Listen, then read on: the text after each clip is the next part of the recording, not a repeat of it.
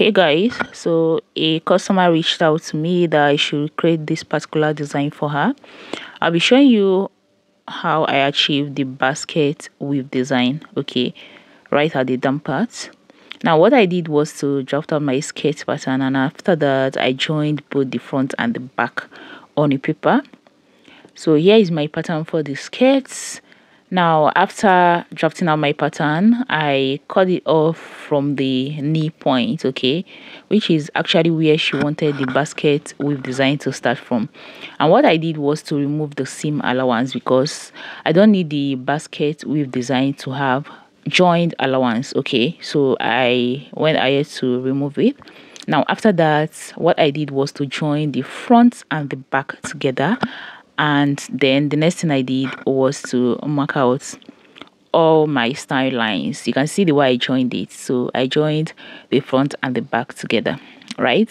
And you should make sure that the front is on folds, all right, and the back is as well going to be 2 pieces. Now you can see I use my masking tape to join it together, and after that, here is the pieces I'll be using.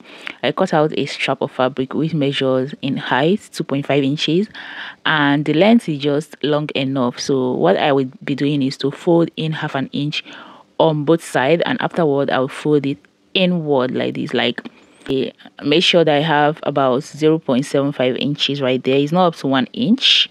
That is the wideness. Now after that, I will go ahead and start sewing it on my style lines. So first of all, I'm going to sew horizontally, and after that I will stitch vertically just like this.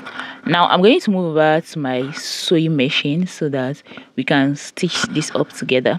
Here I am on the sewing machine. First of all, I started off by joining horizontally. Can you see? Now after joining all my lines that I have on the horizontal axis, I'm going to also repeat the same thing for the vertical axis. So you can see I've initially joined one before showing you guys. I did that off camera, and now I'm trying to join the second one. Please remember that you have to sew on both sides. So you can see I'm trying to sew on one part of it. After that, I will also sew on the other part. So I am done with the horizontal axis. I'm going to start up with the vertical axis, as you can see. So this is the first part of it. Now after that, I'm going to equally continue this until I finish up all the vertical lines that I have right there, okay.